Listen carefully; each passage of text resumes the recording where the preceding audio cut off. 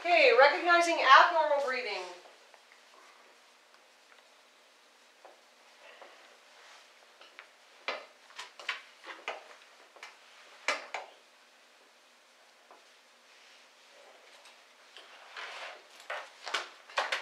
By the way, my students today asked me why it was set up in the back of the classroom before we moved everything around and made room for that couch. They're like, "Listen, Mac, why do you have a video camera in here?" I'm like, because I record my evening lectures so that the students who aren't here can catch up on YouTube. And they're like, "Oh, why didn't you do that for us?" Why would I do that for you? You're supposed to be here. I'm not going to do it for them. I don't care. They can go find the lectures that I give to you guys, right? Yeah. Why do I need to record it There you go. twice? Okay, recognizing abnormal breathing. What does abnormal breathing look like? They could be breathing fast. What, honey? I shouldn't call you honey, sorry. They could be breathing super fast or really slow. Okay, so they have an abnormal rate.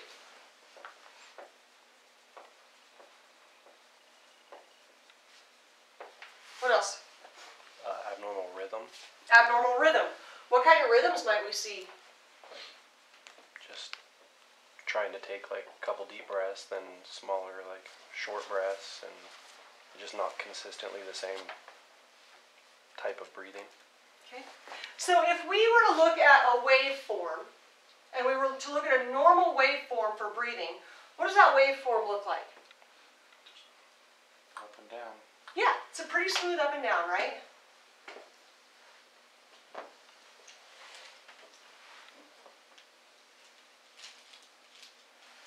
That's going to be our normal, we're going to call that normal. That's normal breathing. What other types of breathing might we see? Rapid breathing, so Rapid. So what's rapid going to look like? a lot more in the same distance. Yeah. So we're going to see it like this, right?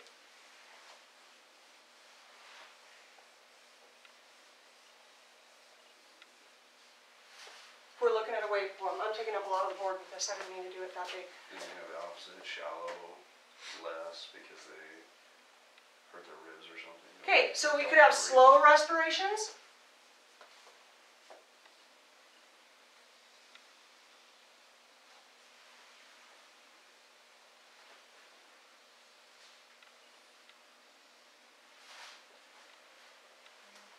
A break in respirations. Pardon? A break in respirations. We could have a break in respirations. So that would be abnormal for sure, right? Let's see. So we would be breathing normally, and then all of a sudden we don't have a breath.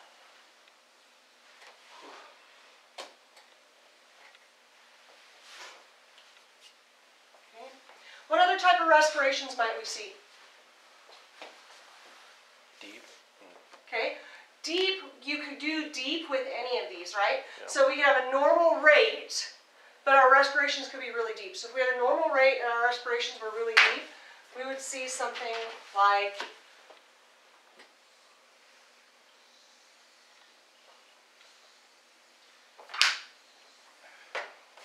so that's a normal rate, but the respirations are pretty deep. Okay? What else? And you got the same thing with shallow. Yeah, we could have shallow respirations.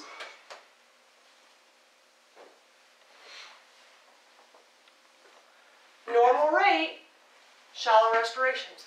We could have rapid respirations that are deep or rapid respirations that are shallow. Okay. What other types of patterns do we have?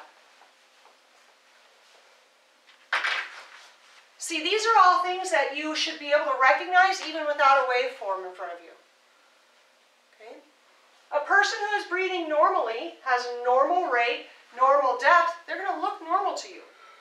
A person who's breathing at a normal rate but has very shallow respirations, what do you think is going to happen? Are they going to look normal? What happens when you have shallow respirations? Or what doesn't happen when you have shallow respirations? Not getting enough oxygen You're not getting enough oxygen. Why not? because you're not expanding your lungs. You're not expanding your lungs. How much air in our lungs lives in our dead space or exists in our dead space? Do you remember what our dead space is? What is the dead space? Does not participate. participate in gas exchange? It's the space where no gas exchange happens, okay? So, if you're taking very shallow respirations, there's no gas exchange happening in the air that you're taking in, okay? Everybody kind of pant. Hyperventilate. Hyperventilating. What's going to happen to you if you hyperventilate? Pardon? Have a side note, what are they? Syncable episode? Syncopal episode. Why are you going to have a syncopal episode? Because you're not keeping the oxygen in long enough to allow for diffusion, right? Diffusion, yeah. So there you go. And why is diffusion important? Because you're not getting that exchange of gases going on, And why do we need that exchange of gas? so we can live. Why? So you can live. So you can live. Bring O2 in and carbon brain dioxide functioning. out. What did you say? Keep your brain To functioning. keep your brain functioning. If you are hyperventilating for too long and your brain isn't getting oxygen, what is your brain going to do to protect itself? Makes you pass out. Hit the chill out button. Bam. Why? Because it resets the breathing. Because it resets your breathing. That's why babies who throw temper tantrums, it's okay to let them pass out. As soon as they pass out, they're going to start breathing. Hopefully. I wish I knew that before. Is it scary to watch your kid pass out from a lack of screaming? Depends on how long You they've mean been the lack screaming. of Finally, it's Lack of quiet. screaming? A lack of breathing? Yeah, it is. It's scary to watch your kid pass out for any reason. But as soon as they hit the ground, man, they're going to start breathing normally again. All right, what are some of the other patterns that we might see? What happens when a person has passed away right after they've had a cardiac arrest? Agonal respirations. What do we see in agonal respirations? Just gasping. Yeah, we're going to see long periods.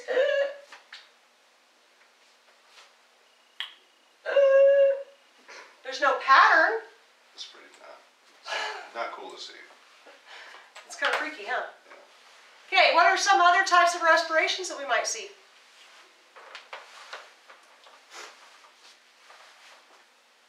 Why does your body do that?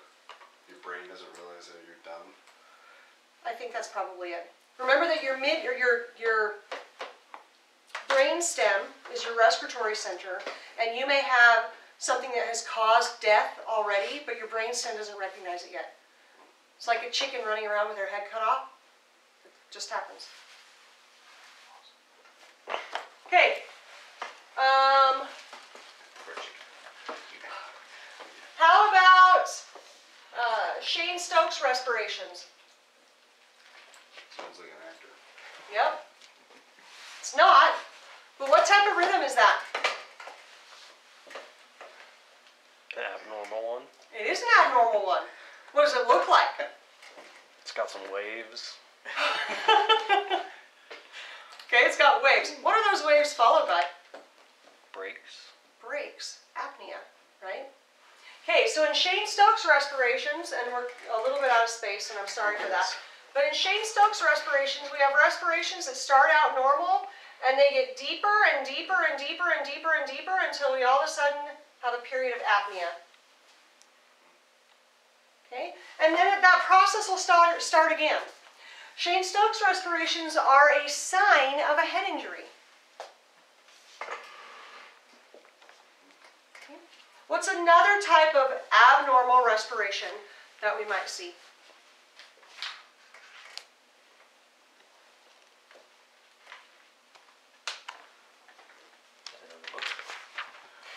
How about Kussmaul respirations? Oh, I heard this. Have you heard of Kussmaul respirations? Yeah, I can't remember what it was. Dusty, will you look in that and see and make sure that they can see these? Awesome. All good. Okay, so what do Kussmaul respirations look like? Deep, rapid respirations commonly seen in patients with metabolic acidosis. It's so awesome of you to look in the book and read it directly to me. That's wonderful. Okay, so Kussmaul respirations are very deep, very rapid respirations, and they occur in people who are dealing with metabolic acidosis. Why?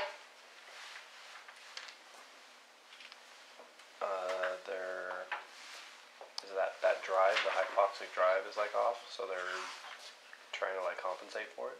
It's a really good thought. Not quite correct, but a really good thought, and a thoughtful thought. It does have something to do with their acid-base balance. That's all I got. That's all you got? Somebody else. Okay, these type of respirations are seen with people who are in metabolic acidosis because one of the ways that the body corrects acid-base balance issues within itself is to try and blow off extra carbon dioxide. So what is ketoacidosis? That's part of this or no? Diabetic ketoacidosis it occurs after a prolonged period of hyperglycemia. Your body can't get rid of the sugars that are in the bloodstream because it's not producing the correct amount of insulin. So as those sugars start to break down, it causes your body to become acidic. Okay. This is also a sign of diabetic ketoacidosis. What else comes along with these deep, rapid respirations when you're dealing with ketoacidosis?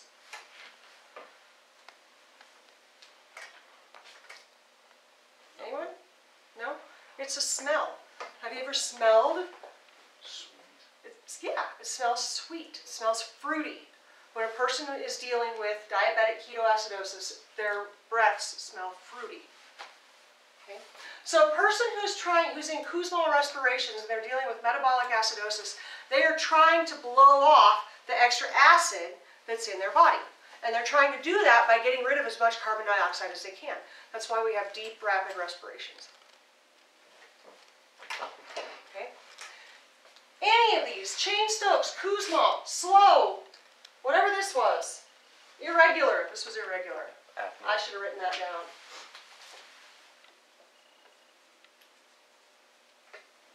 Irregular, rapid, deep, shallow, agonal.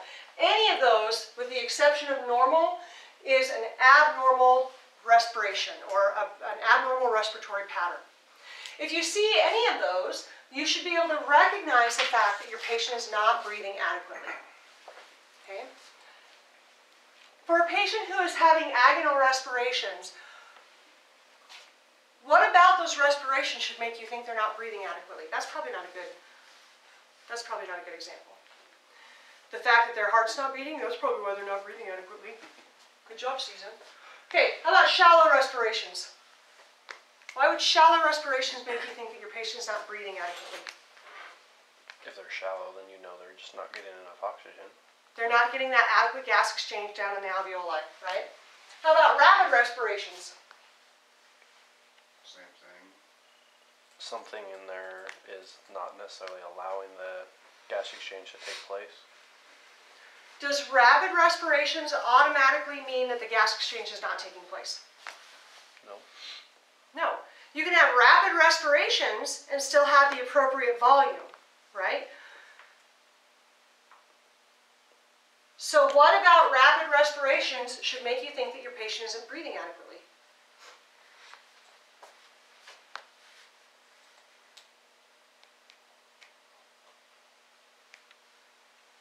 Here's looking at you.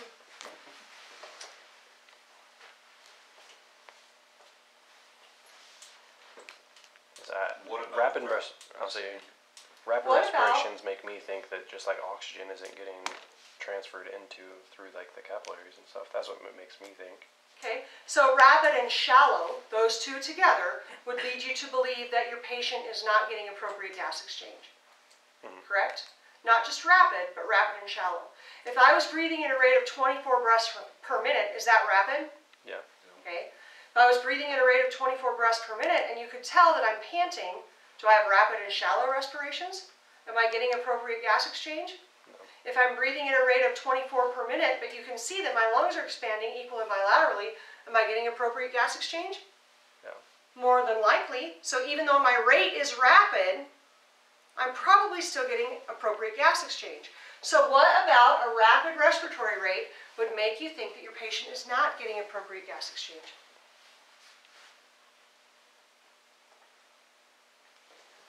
Well, you just said if it's shallow.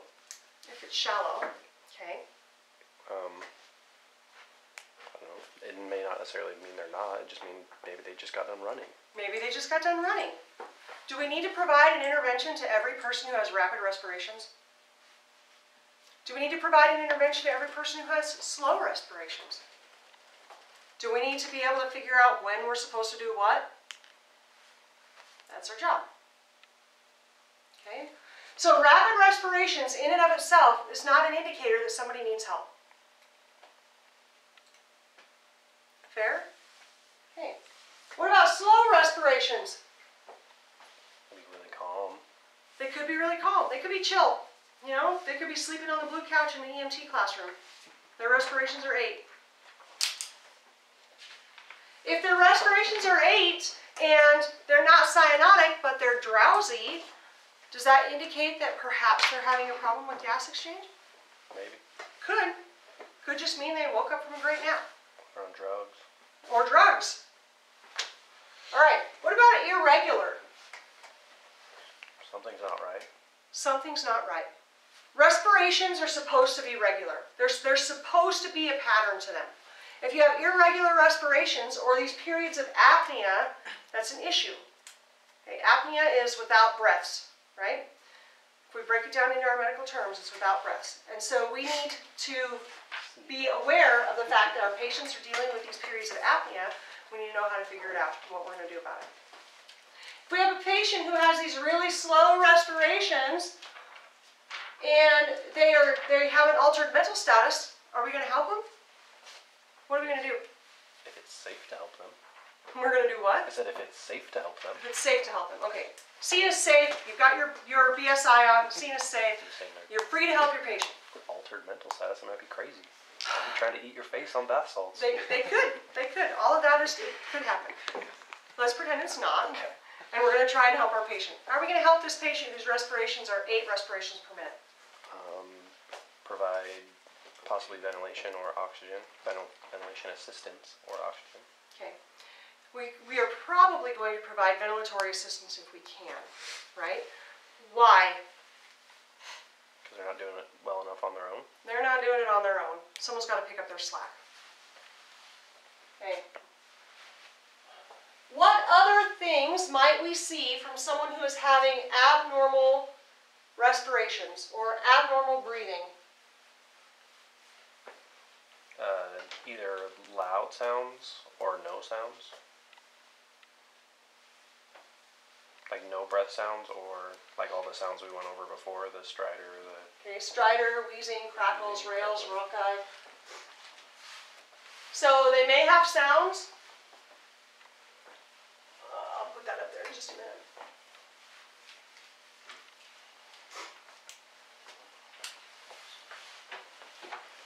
What else? Body position.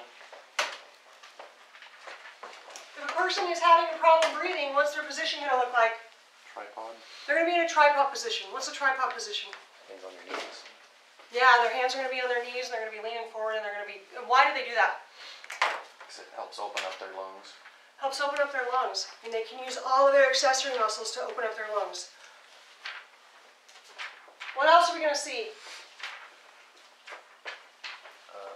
Their chest might not be like equal and bilateral. Okay, so we might have abnormal chest rise and fall.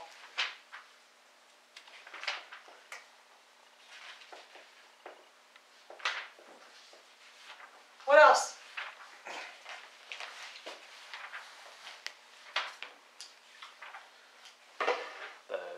Their skin will be cyanotic, possibly. Okay, so we may see cyanosis.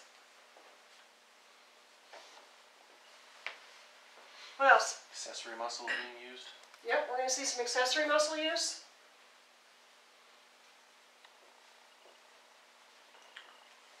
Nasal flaring. Nasal flaring, that's a good one.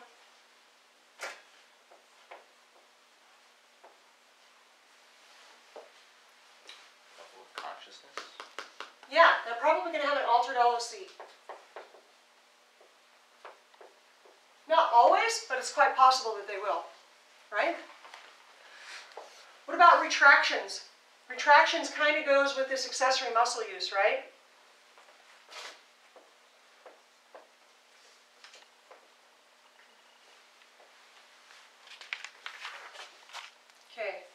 Any other signs of abnormal breathing?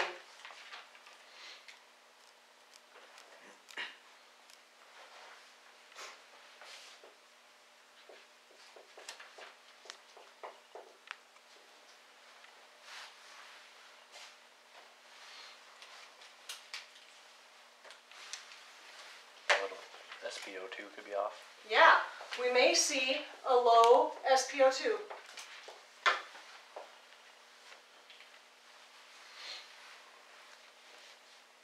Okay, anything else?